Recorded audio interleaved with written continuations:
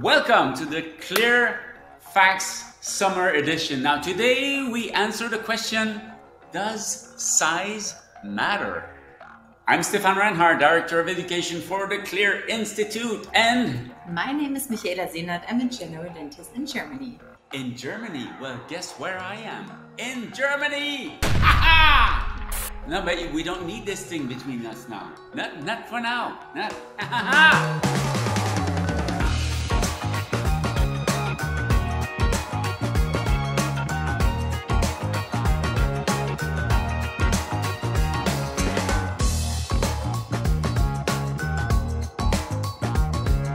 If you like these videos, subscribe to the channel. If you're not subscribed yet, what are we waiting for? I don't know. And don't forget to click on the little bell that you're going to be notified every time we upload a new video. And don't forget to give us the thumbs up. Michaela. Stephane. Does size matter? Yes, it does. Of course it does. When we're talking about clear aligners, size really matters. In fact, it's probably for me one of the first principle that we have to understand when we want to treat patients using clear aligners. That's absolutely true. The size of, the tooth itself, and we do have some options that we can even make that size bigger, for example, with attachments. Exactly, right? Yeah. So size matters when we talk about the shape of the tooth or the teeth itself. The teeth or the tooth itself? The teeth, the tooth, the teeth. You know what I mean. And it matters when we talk about attachments. And it matters even more when we talk about combining the two of them together. Now it gets confusing. You know, it doesn't take me a lot to be confused. Wow. Especially now that we're together. So size matters. How does it matter? If we talk only about attachments. Yes. How can we change size? How can we control that? Well, first of all, you have the option, like when you choose your own attachment and conventional attachment, right? You can, click on it.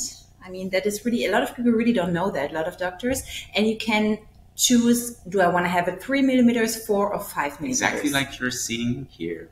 And the thing is, sometimes, of course, we tell ourselves, well, it's going to be big and maybe you see it more, but that's, this is not what we're talking about. It's about, no. It's not an issue. It's not an issue, absolutely. In fact, I have to say, when I put long attachments, sometimes I even like it more. I see them less, you know what I mean? I agree 100% with you. So this is one thing, the length of the attachment, but there is something else we can change. There's something else. We're talking about the surface. We're talking about the size. So the length is important, but the thickness also is important. So you can play also with the thickness. So you can play with the size, play with the thickness, and if you want to add even more surface, you can play with the angulation. You can bevel your attachments exactly like you're seeing now. So by doing all this, you increase the surface where the aligner will be able to apply a force. And this is what moves teeth. What moves teeth? 3 things. Remember, 3 things. I know we talked about that in other, but it's something you have to know by heart. 3 things. What are the 3 things? Force, space. Oh my God! She doesn't know! Time. Bravo. So how can you have force? Well, you have to, if you increase space, you can add more force. It's not like brackets. When you're working with braces, the only place you can put the force is the little bracket that is bounded on the tooth.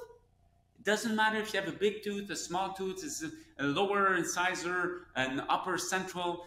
That space where you put the force is always the same. With brackets. With brackets, but not for clear aligners. Not for clear. And this is why attachments are important, but you have to look at the teeth also. Because if you have worn out teeth, very small teeth, it's going to be hard. What's probably the most difficult tooth to do movement? I'm not sure this is good English, but you know what I mean. It is, yes. It is good English. I'm not sure. The most difficult Who are you to tell is good English? Well, I understand. Yeah, that's really good. Okay, very good. We understand each other. That's true. Yeah. So for me, it's always the laterals. That's it. The upper laterals. Right? Always. But this is not only because of the surface, also because of the relation to the root itself.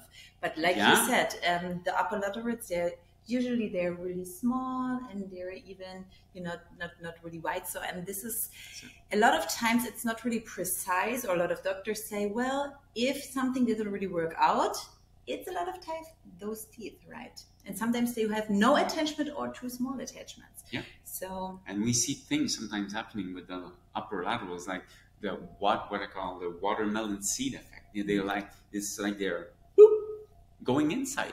How? Like boop, going inside. Yeah, they just boop, going inside. Wow. Yeah. What you see on the Clincheck doesn't mean this is what's going to happen in life.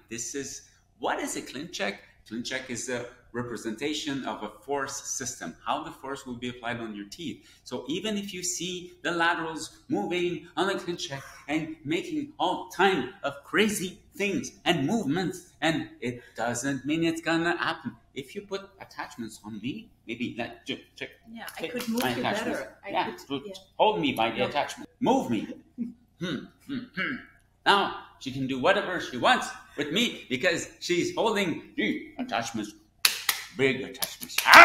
Oh my God. So Michaela, in conclusion, size matters. Size does matter, and the fun thing is that you have control over the size and the thickness of the attachments. That's it. You don't control the size of the teeth, but you can change the shape and the size of the teeth by adding attachments, adding thickness, adding length, and adding a bevel. Use it wisely, and you will see it will make your life easier with clear aligners. I'm Stephane Reinhardt, Director of Education for the C.L.E.A.R Institute. And my name is Michaela Sehnert, and I'm a general dentist in Germany. Have fun controlling the size. If you stayed up to this point, it's because you like these videos. Now, if you like these videos, subscribe on the channel. If you're not subscribed yet, what are you waiting for?